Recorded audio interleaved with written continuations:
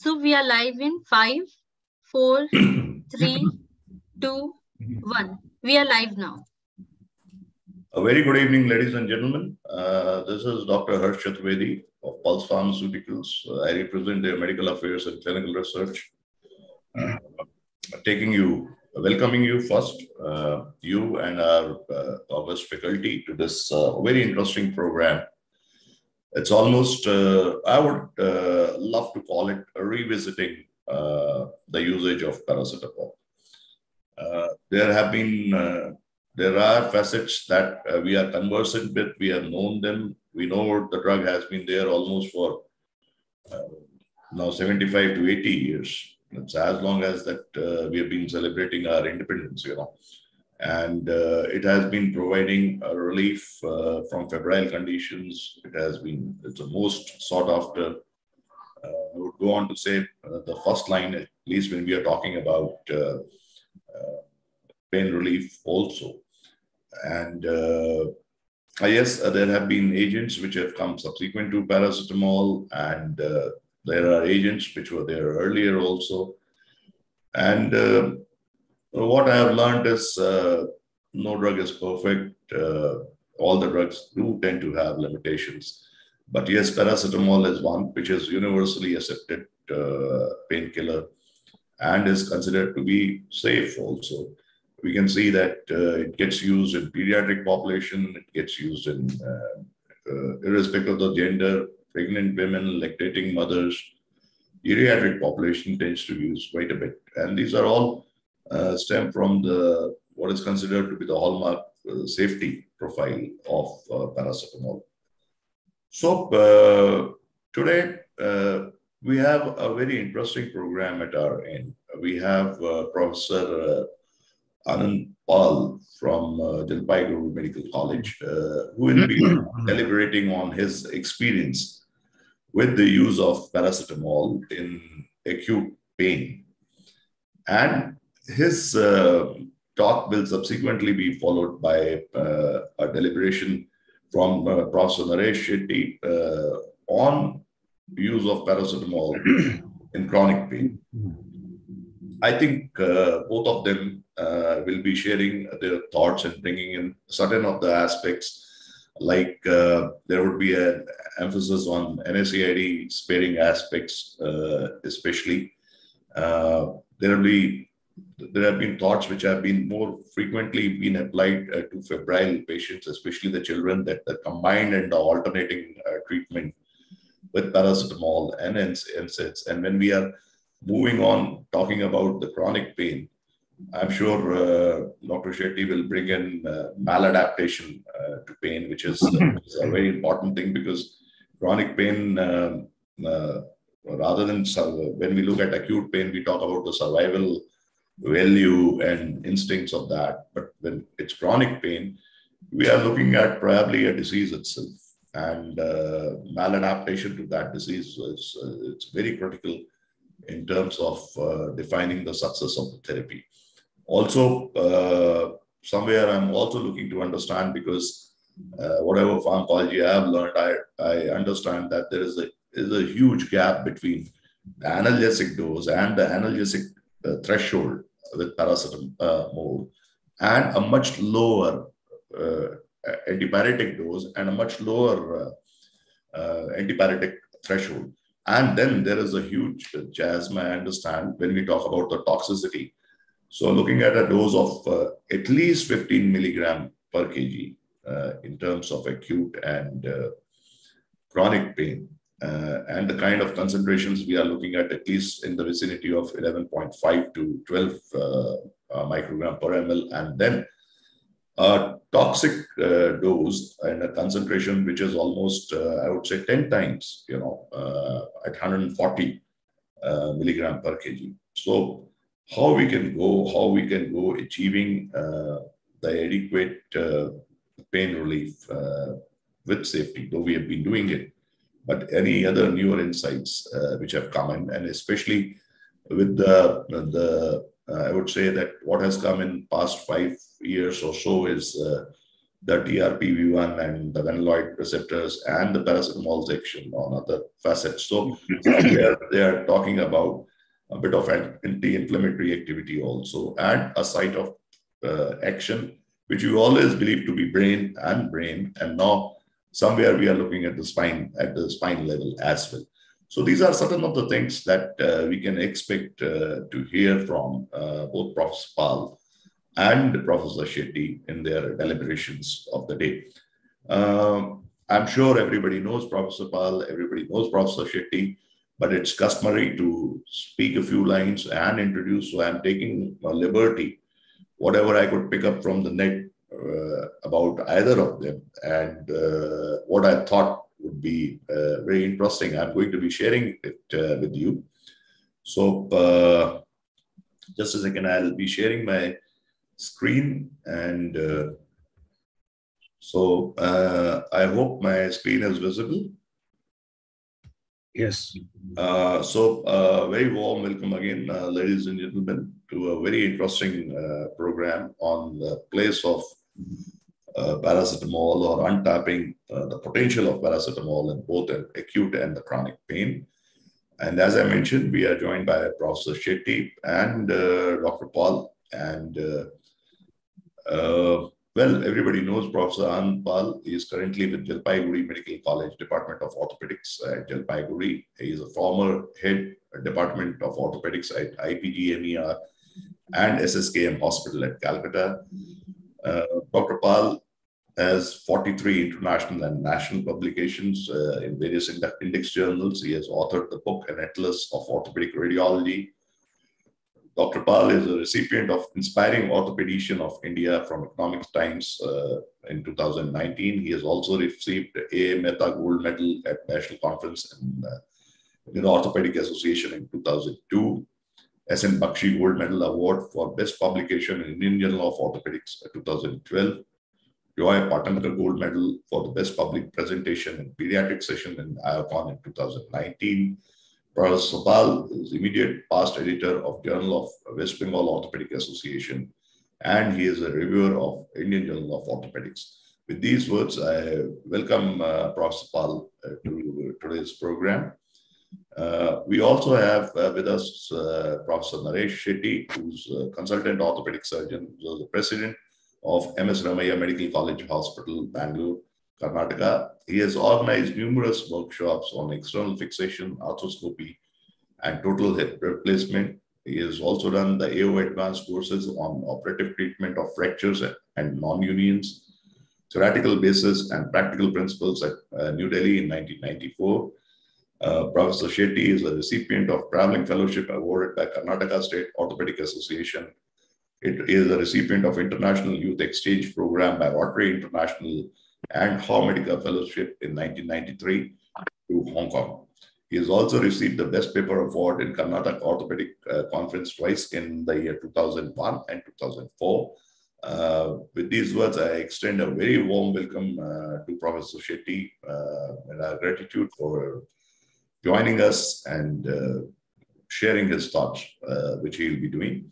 Moving on from here, as I mentioned, ladies and gentlemen, I represent Pulse Pharmaceuticals, and many of you know us through our formulations like Deksel and Flex. And today we are in the process of launching a Nexpar 1 gram formulation, which is a paracetamol or acetaminophen, as we like to call it, a formulation.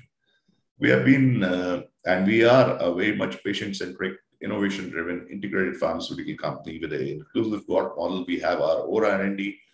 We have our own manufacturing facilities. We have been in existence for past 25 years across the country and in the emerging markets. As I mentioned earlier, we have a world-class R&D and a manufacturing infrastructure at Hyderabad, and we have about 150 scientists devoted to that. About 50% of that team is involved in the development of nanopharm formulations, and we are leading in the space of nanopharmaceuticals and drug delivery research. Deksel is one of the first products we came across, that is the 26,000 international units of vitamin D in a nano syrup form. We also have a, ladies and gentlemen, strong presence in medical nutrition through our sister concern, Pulse NutriScience. Recently, we have been involved in very high level of protein extraction we have achieved, and a new protein isolate formulation we have launched. And we are following in the immunocell therapeutics by developing the CAR-T technologies, which is for the pulse slice treatment of cancer. For this, we are collaborating with Center for Cellular and Molecular Biology, which is a CSIR institute at Hyderabad. So this is about Pulse Pharmaceuticals, and I'm closing my introduction part, and I'm handing the session over first to Prof. Pal for his thoughts and deliberations on the use of acetaminophen in acute pain. It is over to you, Prof. Pal. Okay. Thank you. Thank you, Mr. Chaturvedi. So is my slide is visible? Yes, sir. You have to go to the presentation mode. That's it. Okay.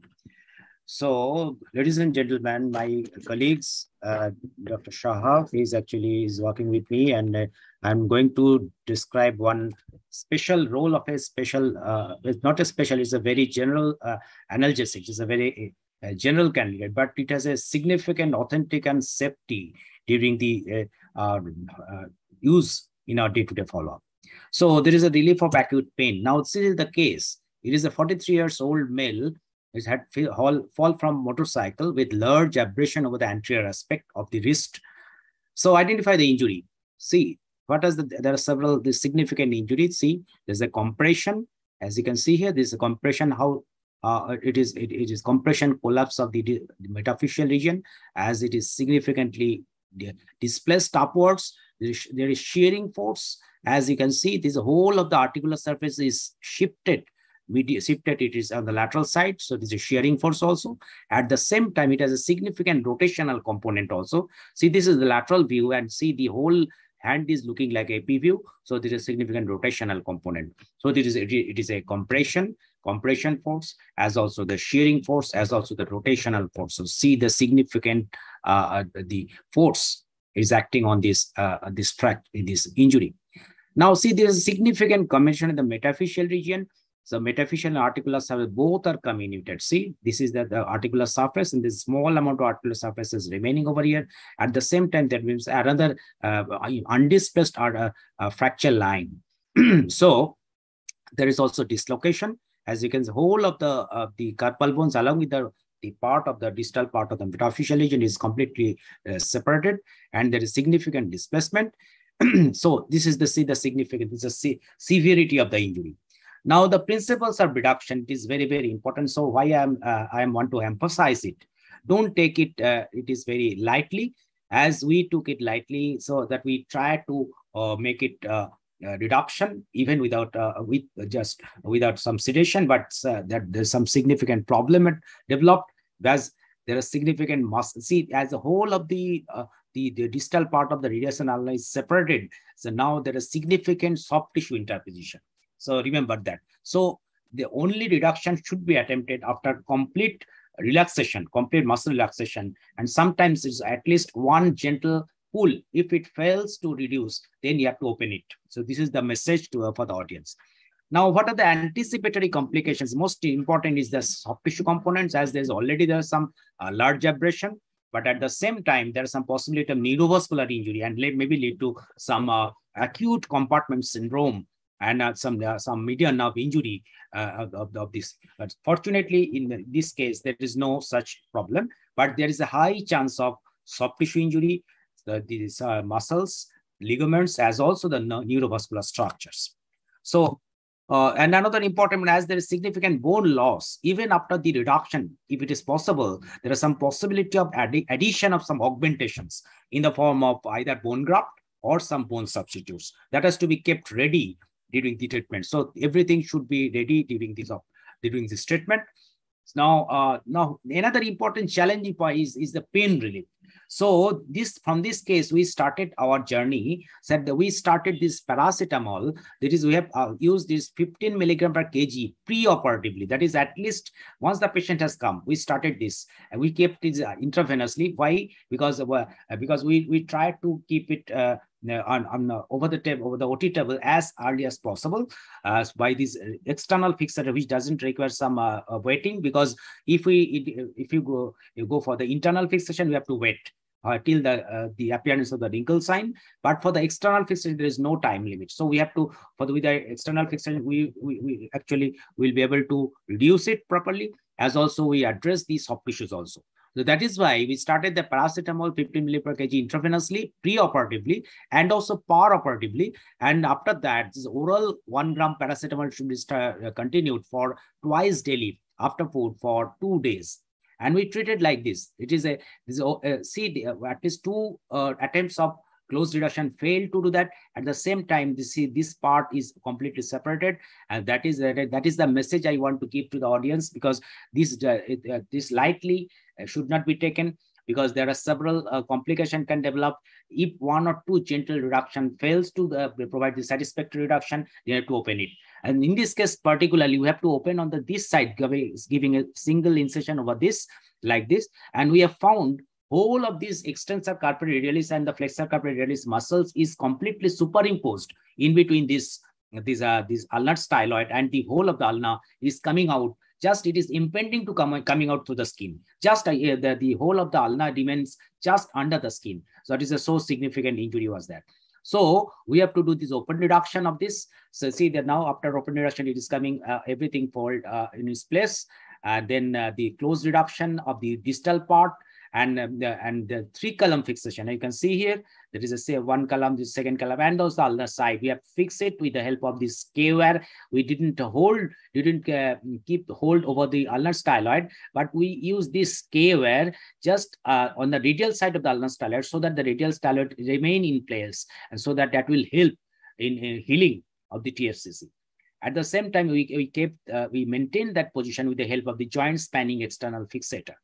Now, recovery from some regional anesthesia after 3 hours, but see, with the help of this paracetamol we have already given before operation and during operation, there was significant pain relief which persisted for 6 hours post-operatively. Within 6 hours, immediately after the stoppage of the operation, there was no analgesic was required. And then 2nd and 3rd dose repeated on the first day, as it was done in the morning. So it is at this 8-hourly interval, we use this IV paracetamol. On the 2nd day, we use the oral paracetamol 1 gram twice daily actually. And there is significant satisfactory pain relief with functional recovery in subsequent period. This is another case. This is a 5-year-old boy presented with exostrophy of the bladder. See, this is the significant widening of the space, and there is a significant rotational deformity of both the lower limb. So, patient was unable to stand and walk properly because this is a completely externally rotated. See, this is the whole of this genitalia remains non-functional. And now the patient came little bit late. This sort of the problem should be treated as early as possible, even within the first week of the birth. But unfortunately in our country, this sort of patient presented late, and we've got that patient 5 years after the birth. And basically, interesting point is this sort of patient usually have some history of in vitro fertilization, but particularly this case didn't have the history of in vitro fertilization. But at the same time, there are several problems would be there, but like the urinary incontinence, the other abdominal organ may be abnormal, but unfortunately this guys doesn't have those sort of abdominal organ abnormality. As also spine is also normal, but sometimes it is written in the book that say these sort of patients may have spinal abnormality. But at the same time, the patient has external rotation of both the lower limbs. There is difficulty in walking and standing, and bladder develops outside the fetus. That is the problem. Now, so there are several musculoskeletal anomalies. Just we have in our books. I'm not going into detail, but what we did basically that on the preoperative workout, we have found that if we divide the whole of the pelvis into 2 segments, the anterior segment and the posterior segment, the posterior segment there was 12 degree externally rotated, whereas in the anterior segment there are 18-degree post and externally rotated. So there is overall, there are the 30-degree external rotation. But at the same time, there are several operations was described, but actually we followed the procedures of Elsaid Salih, who described his procedure in 2019. It is a bilateral anterior transverse innominate and the vertical posterior iliac osteotomies. This is the vertical posterior iliac osteotomy, and this is the anterior transverse osteotomy. It is done bilaterally. And after these operations, during the just before the operation, we have to put the K-wire in situ. Just after once this osteotomy is completed, then this osteotomy should be complete osteotomy, and this vertical osteotomy should be it is osteotomy osteoclasis. And once the this procedure is completed, whole of this assembly should be connected with the transverse rod, and that has to be compressed as much as possible. It is not possible to bring whole of the bones together, but whatever approximation is possible to have to do that, so that this the pelvic organ should get some support from this rotation, this derotated this component. So this is the double osteotomy. We followed that, but we are very much scared about the pain relief. So in case also, we use this paracetamol, IV intravenous paracetamol. It is 15 milligram per kg given operatively and postoperatively 8-hourly for 2 days. So see, this is the radiograph, immediate postoperative radiograph, and see, this is the sacroiliac joint, and this is the line of the osteotomy. As you can see here, this is one line of osteotomy, this is a vertical osteotomy, and see, this is the transverse osteotomy, as you can see here, and this is the middle component, and the K-wires are put over there, and this is the anterior component. Both this component on both the sides, it is compressed together, and see now what is the actual approximation we achieved immediately after the operation. Now, because of this, we are very much satisfied with the pain relief. Patient was a significant relief of pain immediately after the operation, and that says the pain relief was significant for the last 2 days. And now see, this at the 6 to 8 weeks, we kept that external fixator, but unfortunately, the external fixator is relatively loose, and the patient didn't turn up. That is why it removed it. Even in spite of that, see, this is the space we actually achieved, and see the significant derotation of the pelvis. And see, we can now see this obturator foramen that indicates there is significant derotation can happen with this. And see, and this is the reconstruction. This second stage reconstruction is waiting. Now the patient is completely okay, and see this the alignment of both the lower limb is absolutely normal. So because of this paracetamol, there is satisfactory functional recovery with correction of the external rotational deformity of the lower limb. Now, this is the case we performed just recently, and Dr. Anupam Shah, he assisted me, and see that we have continued this project in our new place of posting in Jalpaiguri Medical College. This is a 7-year-old girl. It has a history of fall on outstretched hand 10 days back without neurovascular deficit. Now, see, this is the preoperative radiograph. Now, we had very much in dilemma. So what is it? Is it a supracondylar fracture? Is it an intra-articular fracture like this? See, there's a possibility of intra-articular separation, and there are some lower epiphyseal fracture separation, which may be very much possible, but it is relatively, the age is not suitable for that. Usually, if the lower age is much more lower age, it is seen. And another is it is dislocation. But see, in this case, it is a lower supracondylar fracture. It is a very low articular supracondylar fracture, and there is a medial displacement. It is a very unique, and unfortunately, there is no neurodeficit, which is very common in these sort of patients, like the radial nerve injury or the anterior interosseous nerve injury. But in this case, there is no neurovascular deficit, and we planned for the immediate closed reduction and the percutaneous spinning. And this case also we treated with the intravenous paracetamol. It is 15 milligram per kg given operatively, which is repeated after 6 hours for first day, because the patient was operated at the middle of the day. So we finished the operation by about 3 p.m. And after 6 hours, we just repeated the second dose, but no other dose is required. But after that, the second day we use that oral paracetamol. So this is the case. We have satisfactory closed reduction. There is a specific technique is just we have to put some valgus force.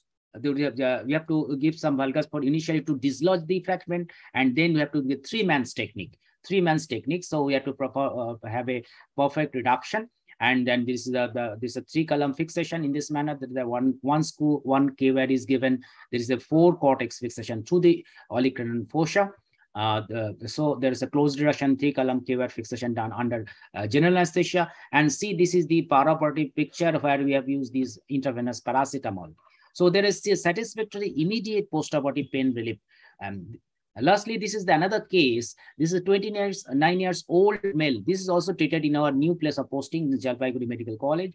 This is a 29-year-old male presented with a machinery injury of the little finger. See this little finger, there's no vascularity at all. So we decided to amputate it, but because as the patient is already had taken some food, so we decided to make a local anesthesia. So that is why we initially started the intravenous paracetamol drip, followed by the wrist block.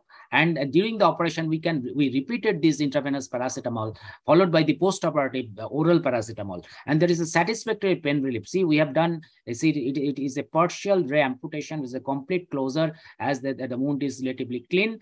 So second dose repeated after 6 hours, and there is satisfactory pain relief occurred for 4 hours after the operation.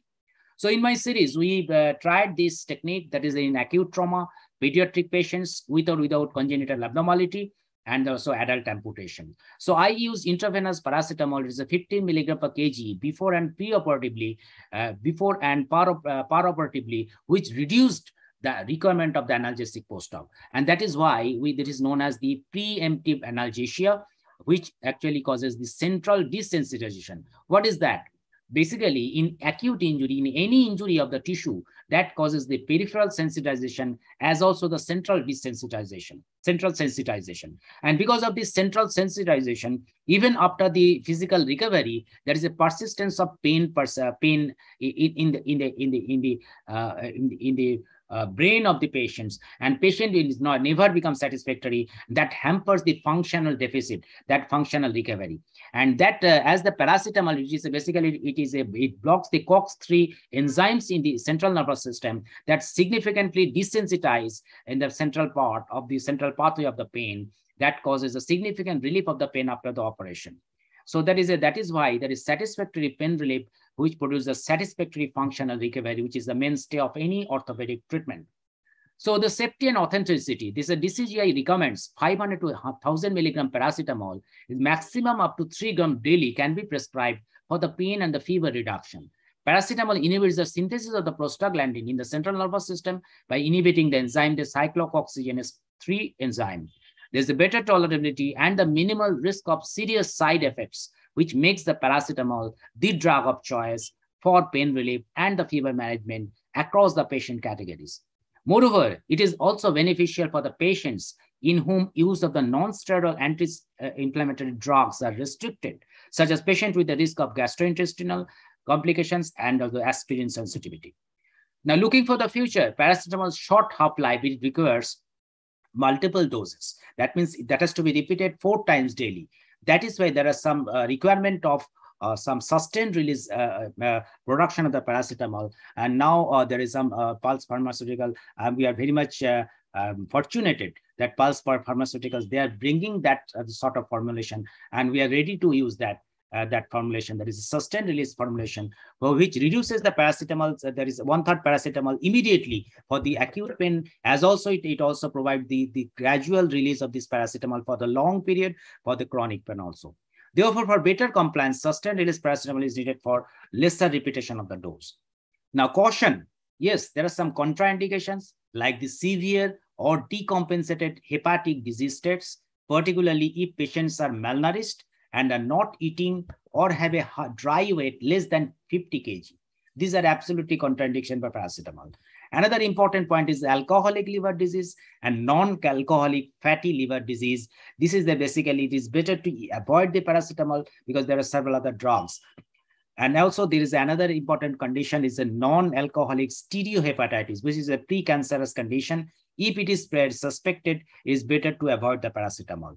On the other side, if there is a heavy drinker, average heavy drinker who is not malnourished and either has a no cirrhosis or early compensated cirrhosis, so we can use paracetamol, but a little bit reduced dose. That is 2 to 3 grams per day for short period of the time.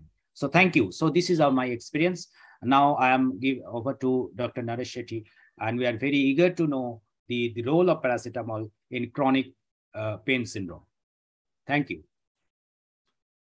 Thank you so much, Prof. For sharing your thoughts on it and giving us a fair degree of idea where to use and how to use in acute situations. Ladies and gentlemen, we're moving on to Professor Naresh Shetty for his deliberations on use of paracetamol in chronic pain.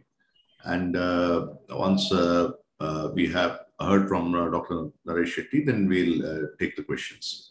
So it is over to you, Professor Naresh Shetty.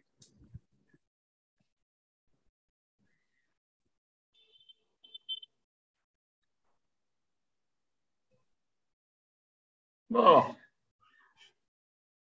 Yeah, you are audible, sir. Yeah, I'm just looking at where my slides gone. Just hold on. Yeah, sure, sir.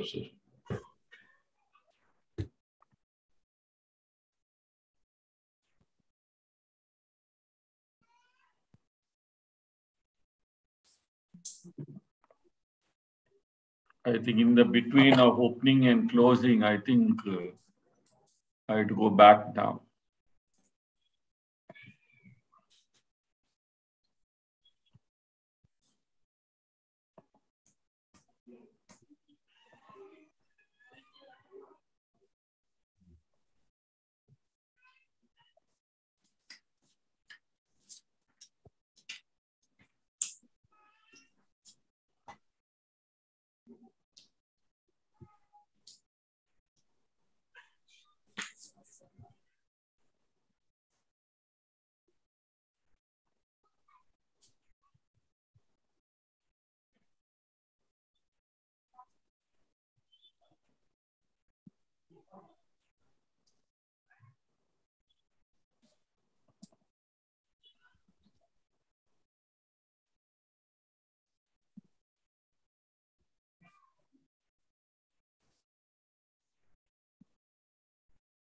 In the meantime, is there any questions we can take and we can discuss? Ladies and gentlemen, if you have any questions, you can type it in the chat box and we can take it from there.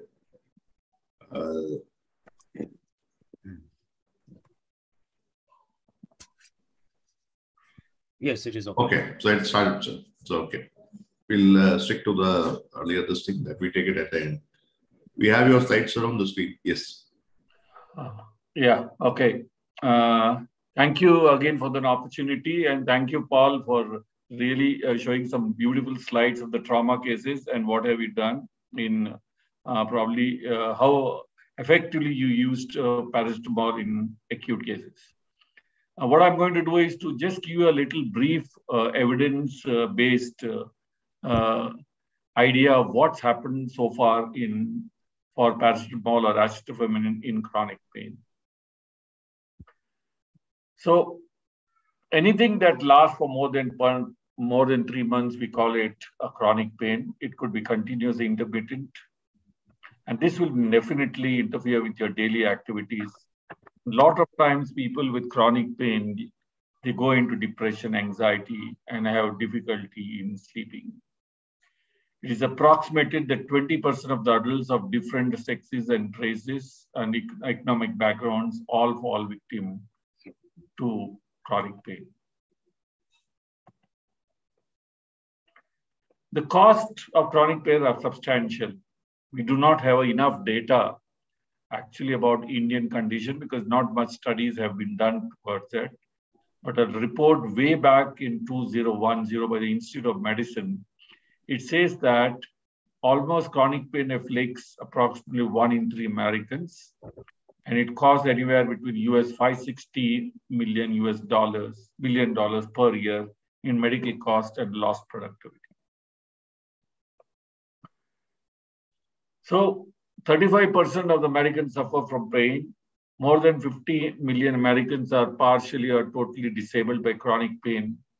50 million workers, they are lost every year. And 100 billion is the estimated annual cost.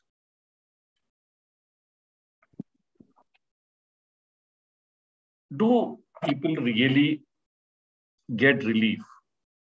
And what has been generally thought is 40 to 50% of this patient in routine practice setting fails to achieve adequate pain relief. They're trying to find different varieties and methods. And all of you know that a lot of patients have got backache. They go from various places to get relief and still don't get relief as what they wanted. In a recent study of 805 chronic pain sufferers, more than 50 had to change physicians to achieve relief and they feel that the physicians are not doing the job well. Commonly, you get chronic pain because of arthritis, back pain, neck pain, cancer pain, headaches, fibromyalgia, neurologic pain, migraines, and so on and so forth. Basically, the pain is a very complex matter to measure. And we are nearly not sure when a person complains of pain, how far it really to measure it. And so it is a major issue. And there are many complications of such pain, and it can interfere terribly with everyone's quality of life. The normal painkillers that are available are the NSAIDs, acetaminophen, anticonvulsant, antidepressants, steroids. And I mean, we have taken a whole variety of these things that are happening. And many times we are used one of them, or we are used in combination. You have used both painkillers, NSAIDs, we have used topical products, we use opiates when some of these patients. And so we have used wide variety of painkillers for different kind of patients, and yet there is still a significant amount of patients who feel that they do not have the right kind of drugs available. But one thing is very clear from many, many years ago and from many decades, paracetamol is the most commonly used analgesic worldwide and recommended as the first-line treatment in all pain conditions by WHO. Now, why is it? Dr. Paul did talk about this, some of its side effects, hepatotoxic and otherwise. But I think among all the things, because of its safety today, I think it remains as the primary drug, as the first line of treatment for most of the pain issues of the world over. And if at all, in some of these cases where it's contraindicated, the NSAID is contraindicated, like gastric ulcer, asthma, pregnant women, nursing women, children, paracetamols are widely used. I was looking at some of the systemic review of the efficacy of acetaminophen, and many studies have come in. And what is found is the chronic pain, 65 to 85% lifetime prevalence. Second most common complaint to prompt medical evaluation, and there's a lot. I did talk about the long-term disability. The problem with chronic pain is patient gets preoccupied with pain, is disabled, he gets depressed and anxious, and then a lot of people get into psychiatric issues. And of course, in our country where drugs are available off the stores anywhere, I think a lot of people misuse drugs. And though with paracetamol, addiction is a rare event at all. So in a patient, say, what is the most common which an orthopedic surgeon looks at? One of the most common is the chronic low back pain. And when you're looking at low back pain, we take the history, location, kind of pain, severity, aggravating factor, posture, what is motions, neurological and vascular injuries. We do a lot of X-rays, MRIs, and otherwise. And then we have treatment consideration of multiple one-shot, many things that are available, right from physiotherapy to multiple disciplinary pain clinic. The other problem was the osteoarthritis, which we will talk about it. And I think every lady after 50 years get into osteoarthritis. And almost 80% of the people over 55 years have knee pain. The pain is deep aching, causes them sometimes loss of sleep, morning stiffness. And so it depends upon the kind of pain that the people would talk about. And I think every third patient that comes to your clinic is either a patient of back pain or knee pain. Making a diagnosis is simple as far as we are concerned, but what we are looking is how do we actually treat these chronic issues with varieties of medication that are available, and every day some company or the other bringing new drugs or a combination of drugs. And we all know that in US, the FDA does not approve of a combination of drugs, which is very rampant in our country. And I think we have some of the drugs which are not one combination, 2, 3, 4, and much more.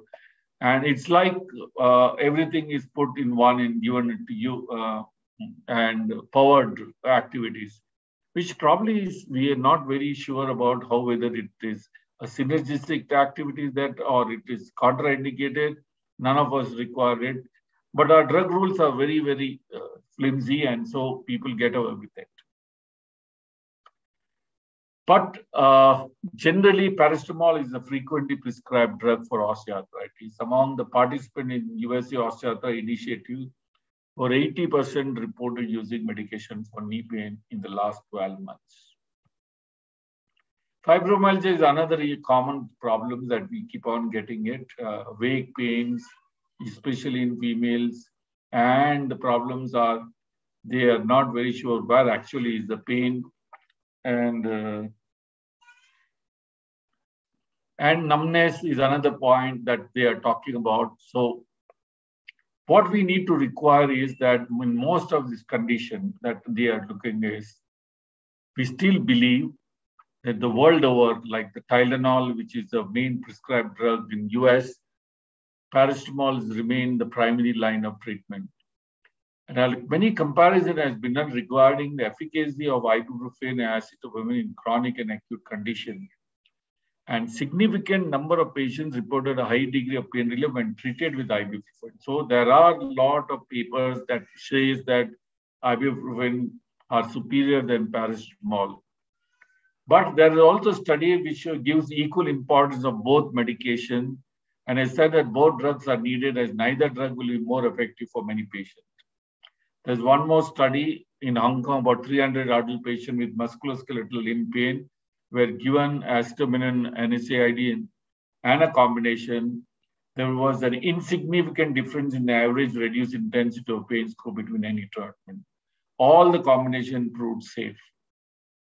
So what is the, this is the latest Lancet 2021 series, which says an update on burden, best practices, and new advances. And what we can do is only one thing. Pain is the main reason why people seek medical care. And the three of the top reason of pain is osteoarthritis, back pain, and headache. So orthopedic surgeons takes almost 60% of the reason why people come with pain. Among the 4 leading causes of year loss to disability, 3 of these, back pain, musculoskeletal disorder, neck pain, are chronic pain condition. Prevalence of chronic pain vary between 11% and 40% in a study with US Center for Disease Control. And a large-scale 4-year longitudinal study also done in UK found that the annual incidence rate for chronic to be 8.3%. So what does it all mean?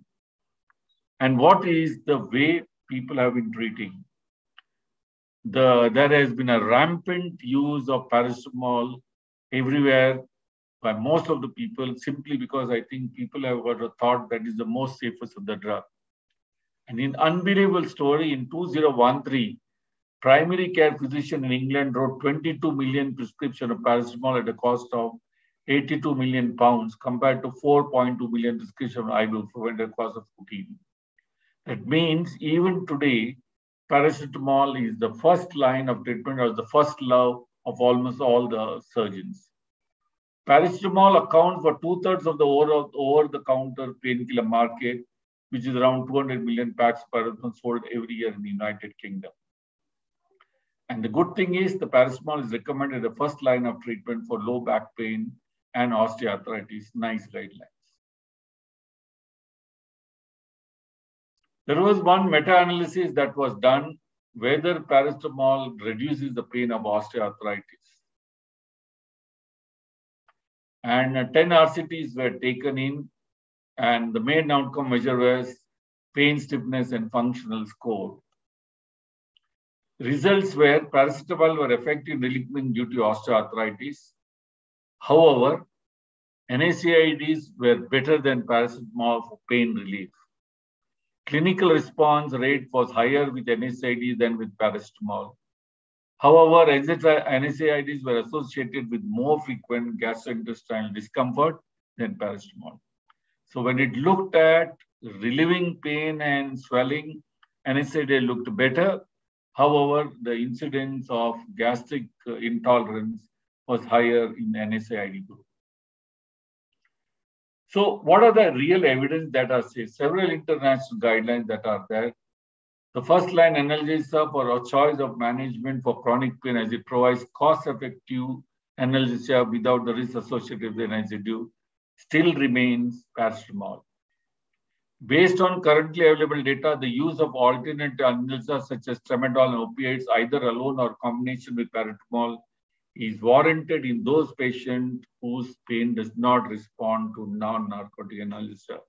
So it means that tramadol and paracetamol has got, as a combination, has got good place in treating people.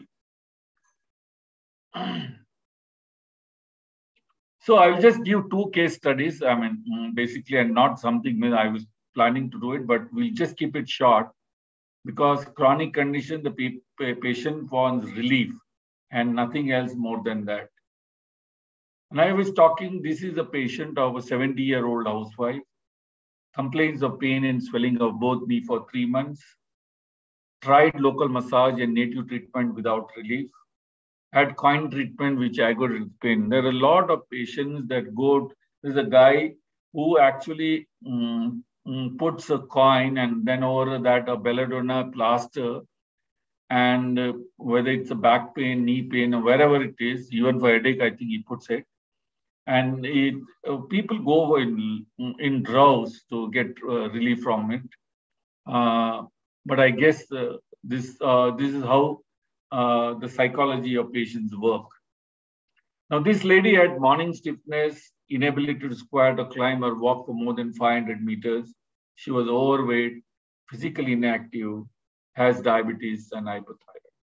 That means she has got multiple problems, not only of the knee pain, but she is also overweight, physically inactive, and has got comorbid diabetes and hypothyroid. She had, and you look at an X-ray, she's got a varus deformity, range of movement reduced. An X-ray shows varus deformity with reduced middle joints, it is KL3. See goes the middle joints is totally gone. However, our problems are the patient was advocated the role of surgery. She was just unwilling to talk about surgery, and she said, you do anything except surgery. She also took a magnet therapy, which she thought she felt better for a few days, and then she said she was back, but by the time she was poorer by another 60,000 rupees. I just put her on a paracetamol 500 milligrams QID initially. I spoke to her at length, and I think half the problem was not pain, but most of the thing, she had a lot of other issues that were there. So I spoke to her about it at length and told her that this will take a lot of time. I put her on one of the most simplest of the painkillers, paracetamol, in view of her other issues like diabetes and hypertension. I gave her some local application to use and told her to do some physiotherapy. And interestingly, the pain reduced by 25% in the first month, and the swelling also reduced. And for after a long time, she looked a little cheerful. She felt that the pain is going to go off. And I did tell her that it's going to take a long time, and then the pain may recur. In the fact, because I know that there was hardly any joint space on the medial side. Paracetamol, I did continue for another 1 month. Pain reduced by 50%. Morning stiffness reduced. Activity of daily living improved. Now she has stopped and now is on occasional medication. So, but she does her exercise regularly. She has lost her weight a little. And I think that's one of the reasons why the pain is reduced. And she takes occasional paracetamol whenever she has got pain. But I think related she is better. Now, whether she became better because of multiple reasons or is it because of paracetamol, it's very difficult to say. There's another guy with a chronic back pain, a 60-year-old army veteran. He had complained of back pain for 6 months, had a fall about 20 years back, complaints of claudication pain. He would not be able to walk more than a half a kilometer, had morning stiffness, lying down, he had rest pain, sleep disturbances, and was a known diabetic, hypertension, and chronic renal failure. So X-rays of his lumbar spine was taken and it shows degenerative changes of the spine. There was no actually fractures, compression fracture, but it was a degenerative spine. And we got an MRI done which shows multiple disc prolapse with a tight canal. In view of his multiple comorbid condition, we thought we will do a conservative line of treatment. We started on a physio. We'd give him an epidural injection. He had a relief for a short time and then the pain increases. NSAID was not suggested in view of his comorbid status. He is now on 1000 milligrams at night. Pain is reduced. Morning stiffness is less. Activity of daily living is significantly improved. Physiotherapy has been continued.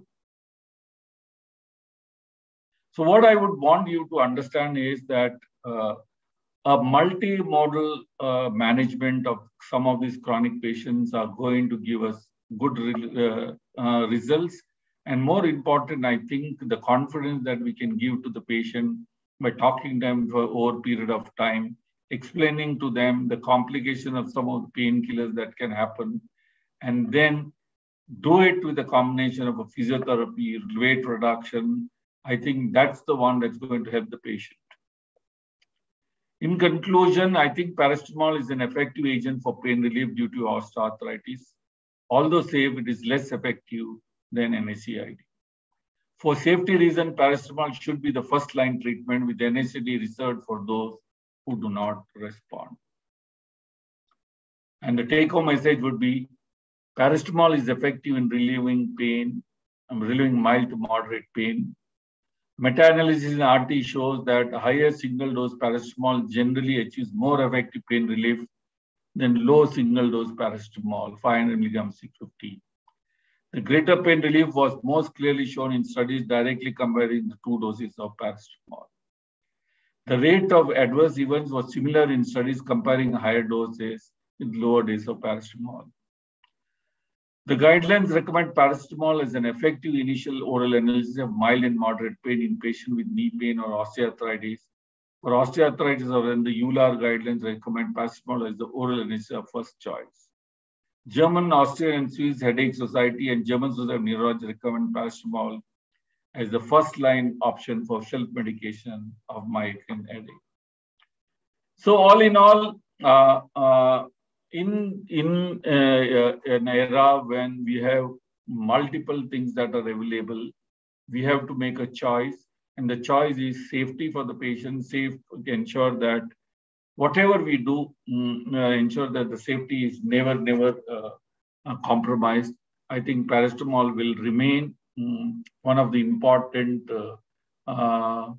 part of our treatment. And without a doubt, I guess we will see that more and more people would be getting into paracetamol as the world shows that. And I think there is a role for paracetamol which are sustained release, where we do not have to give them multiple times. And if that happens, the compliance of the patient would be better. And I think the quality of life of the patient will improve. Thank you. Thank you so much, Professor Shetty, for putting it across so succinctly. And we all believe that modern medicine firmly believes that in the motto of safety first. So if you can't, help the situation, don't mess with it. And therefore, that was a very correct emphasis on the use of paracetamol. And as you and Professor Pal had indicated, it can help us through the painful conditions, whether they are acute or the chronic. And really, I was your study and your observations with low back pain were quite, or back pain, as you said, quite interesting. Well, ladies and gentlemen, you heard Prof. Pal and Professor Shetty sharing their thoughts on the use of paracetamol. So I'm sure you can type the questions in the chat box that is there, and we have the access to it, and we can ask those questions to both Professor Shetty and Prof. Pal. One of the things I've been thinking about, in which I was looking at, I mentioned it right in the beginning. We have a range generally of 5 milligram per kg to 15 milligram per kg body weight when we talk about paracetamol. The range remains same whether we are looking at fever or whether we are looking at pain. But we have at times when the fever is not responding, we have the option of going up to a single dose of 30 milligram per kg. Though it's a much higher dose, almost double the kind of dose. And it works sometimes, more, or I would say that more times it doesn't. Do we ever think of a pain which is not responsive generally to the usual doses? We think of in terms of going at a higher doses beyond 15 milligram per kg. First to Prof. Pal and then to Professor Shetty. Yes, definitely. We can increase the dose up to maximum, you're right, that is 30 milligram per kg. But especially for the Indian population, those who have average weight, body weight is 60 kg. So in that case, I think it is 15 milligram is sufficient enough. Then sometimes we increase up to 20 milligram per kg and maximum 25 milligram. In my series, suppose there is a patient has say 100 kg weight. So in that case, we increased up to 25 kg. In my series, I use that. And there is no problem at all. It is already that is used for the immediate relief of pain for first 24 to 48 hours. Once the pain intensity is reduced, then we can revert back to usual dose. That is my... Yeah. Dr. Shetty, your take on that, sir? Yeah, I also agree that most of our patients, Indian standards, the weights are between 60 to 80 kgs as the standard weight set of the patients. And I think there is a role for increasing it to a little more up to 20 or 25, but to going towards the full extent may not be required in most of the cases. What I would think in these areas where pains have not really significantly changed, the pain is not reduced, I think we should look at an alternatives or a combination rather than a single drug. So that's what I would do. Taking another cue from what you have just now said, and some while back, I was reading that there was a greater emphasis on combined treatment and alternating treatment. So you combine and then you move one drug out. But that is something which is more used in febrile patients and especially in the pediatric population. Correct. That is what I have read. So that is something that we indulge in more frequently, or there is a certain category of patients we reserve for that, and that's where we use it. Professor Shetty first. So I think in most of the time, especially in chronic back pain, I do use patients who have not found any relief. I do use tramadol along with them. And whenever it does that, I think there's a difference where the patient feels much better than what he is. So I have this combination, but I also ensure that I give them some physical therapy also as a part of an exercise or physiotherapy that goes around. So it's not just one medication that is added. It's a combination of the physical therapy also is added along with that. No, sir, but is it that what I was trying to understand is we for some time, for certain duration, for example, you can't use NSAIDs for a very long period of time. Your probably prescriptions would be 5 to 7 days, maybe at the most. Maybe someone may get it for 10 days, probably. I'm not sure about it. So we combine them and then we move off to a single drug. and as per the need, we go back to the dual therapy, or how do we do that? Yeah, I think ultimately is that once the patient feels better, then you have a choice to actually ensure that change is drug, reduce the dosage. I mean, you have all the choices. And I think one of the best choices that I keep on coming and saying is, if at all we have a sustained release formulation or a formulation that will have the patient to take the drug as minimal number as possible, then the compliance issue is taken care of, and most of the time they will feel better faster. This is what I always say. Okay. So, Prof. Pal was joining. Yes, sir.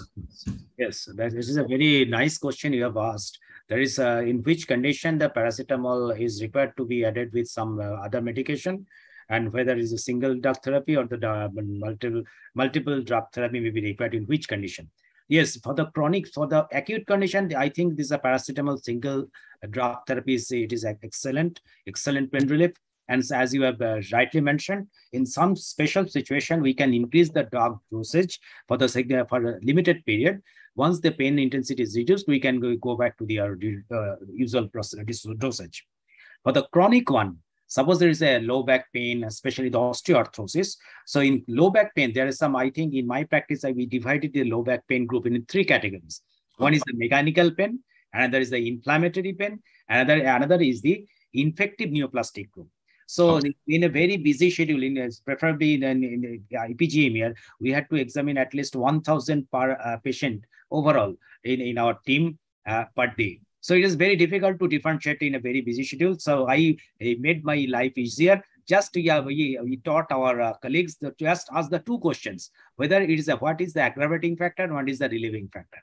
If the aggravating factor is the activity and the relieving factor is the rest, that is definitely it is a mechanical disease, like the lumbosacral spondylosis, spondylolisthesis, everything mechanical. So even in the disc prolapse. So that is the aggravating factor is the activity, relieving factor is the rest.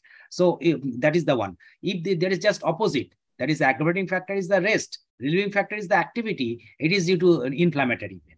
And if the infective neoplastic, as the cause is present throughout the period, so aggravating factor is the activity, but there is no relieving factor. So it is easy to differentiate. Now, if it is a mechanical pain, so it is depending on the severity and the sensitivity of the individual. So you always use combination of the drugs, especially for the younger patients. So in those cases, we usually use aceclofenac along with acetaminophen, that is paracetamol. So initially we use that drug for 4 or 5 days. Once the pains subsides, then we continue the paracetamol as a single drug.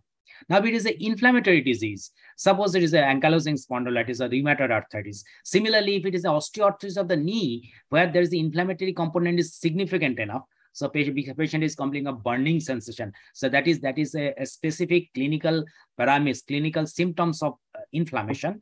In those cases, I usually combine acetaminophen or paracetamol along with some anti-inflammatory drug like either etoricoxib or the naproxen. If the patient is cardiotoxic, I don't use the etoricoxib because etoricoxib is known to increase the blood pressure. So in those cases, I usually use the naproxen for 10 to 14 days.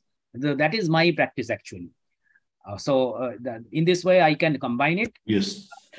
That's a very, very, very interesting thing, because I was also thinking that we can have nociceptive and neuropathic and nociplastic, as you mentioned. And especially when we look at the cancer pain and we look at the step-level approach, which has been proposed and propagated by the WHO, we see every step is paracetamol. Yes. And I always even talk to my colleagues. They say that to add paracetamol and to NSAID. I said, no, it's the NSAID which is added to the paracetamol. At the same time, actually, we are feeling the need for sustained release paracetamol because we want to reduce the frequency of the dosage. That will also improve the compliance of our patient also. With the sustained release 1 gram kind of a thing, I think most of the times you would be looking at a BID kind of administration. Yes. And I think that would be adequate in most of the situations, because we would be able to maintain the concentration round the clock. may not be always the peak because it will have the cycle, but yes, sufficiently above 7 to 8 microgram per ml kind of concentration, which will facilitate the 12-hour administration. Yes. But in spite of this, obviously, it will help us spare the usage of certain other drugs, maybe. What else are you looking from a sustained release? Yes, there is a concentration which is achieved and pain relief.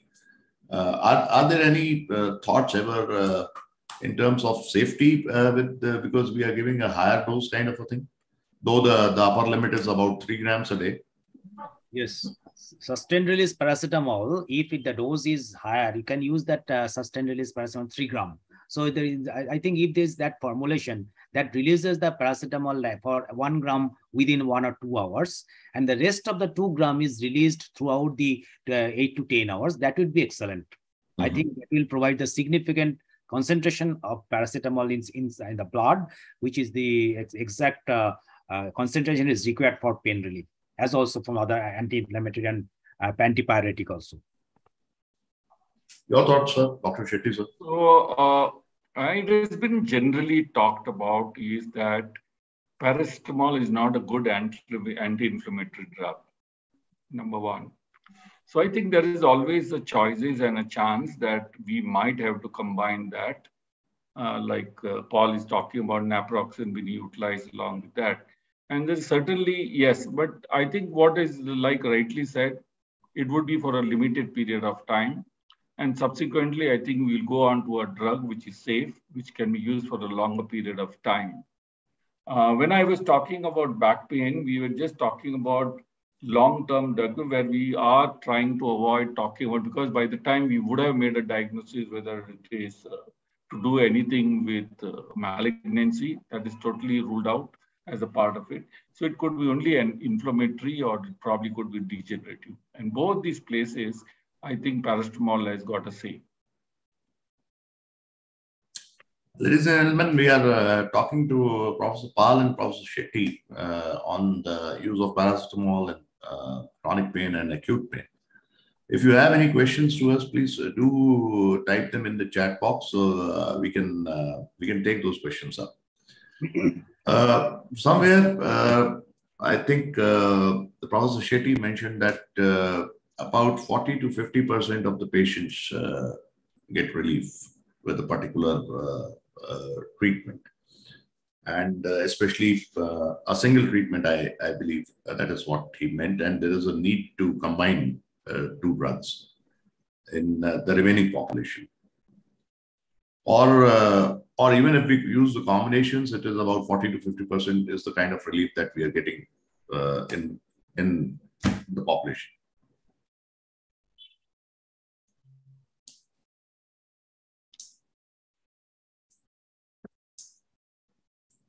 Yeah.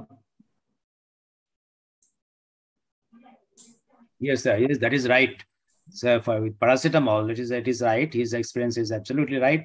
There is 40 to 50% patient gets benefited along with that. But after that, if there is no benefit, we have to think of what is the exact cause of pain, underlying cause of pain, and we have to treat that. Otherwise, we can combine with it, which is the safer one. I was reading, sir, what is the ideal for an ideal analgesic to be considered? What would be the kind of pain relief? Because I understand that for pain relief, 1%, it starts with a 36% relief because about 35% of the population is placebo responders. So when you have 36% population, or kind of relief, so you're looking at 1% of the thing. So what generally would be, we are happy with 40 to 50%, or we ideally drug looking at about 70%, 65, 70% of pain relief with a particular drug. What would be the ideal target, or for an ideal drug to kind of provide the relief? Or it's difficult to say. Yes. This is something. Pain is not just the feeling, you know. Each one has subjective. Yes. is very, very subjective.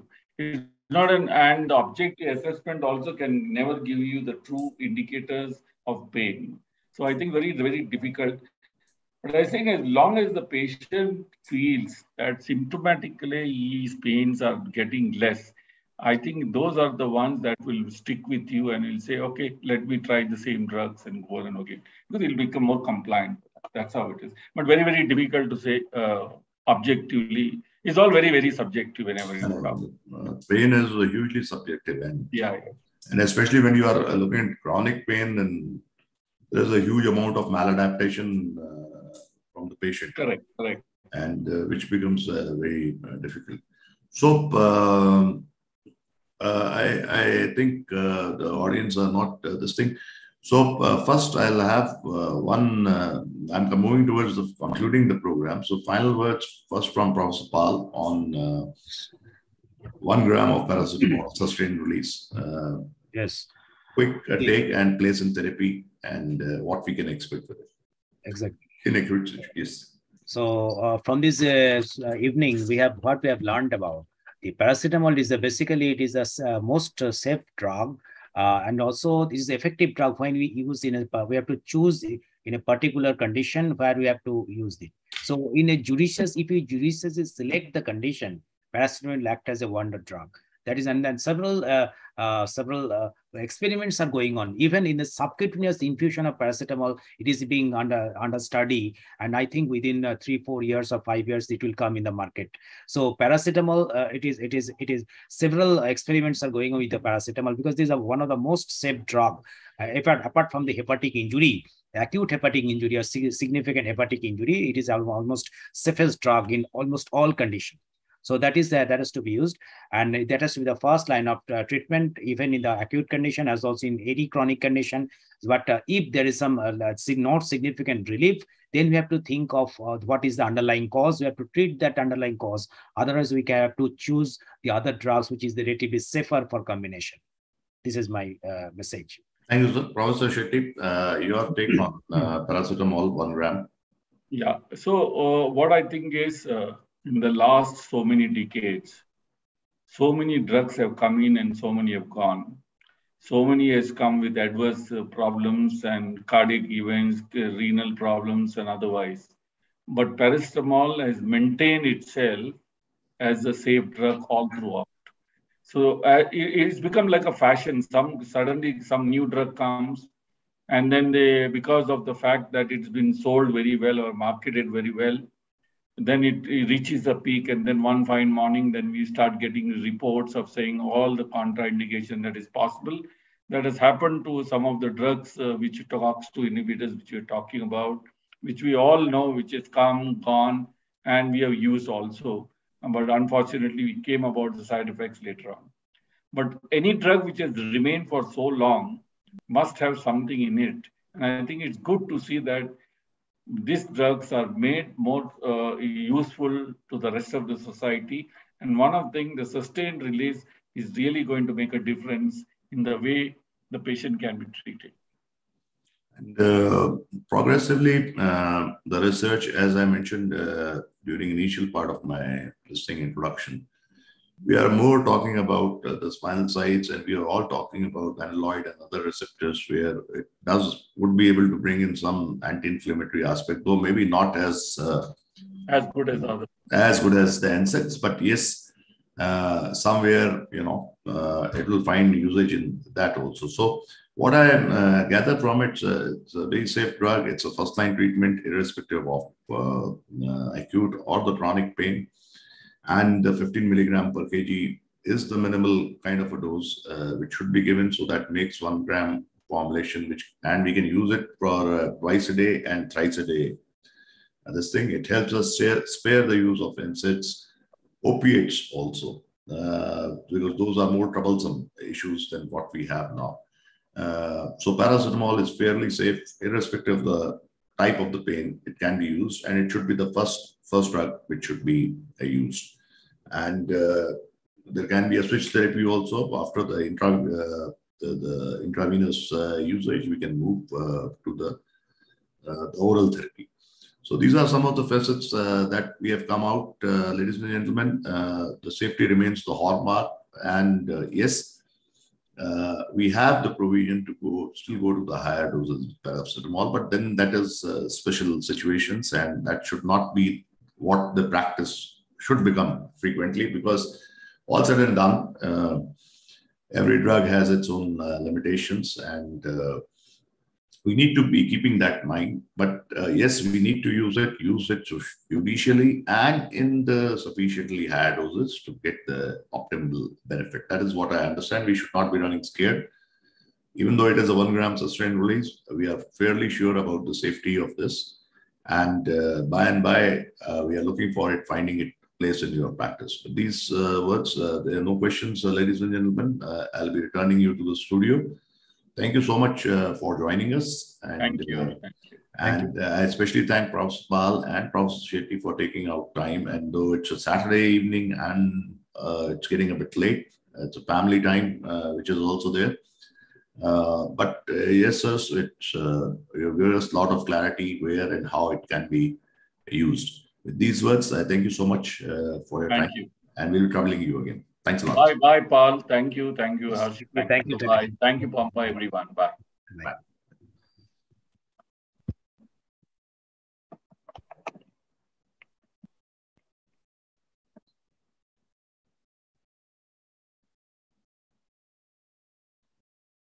Poonam, can you hear me?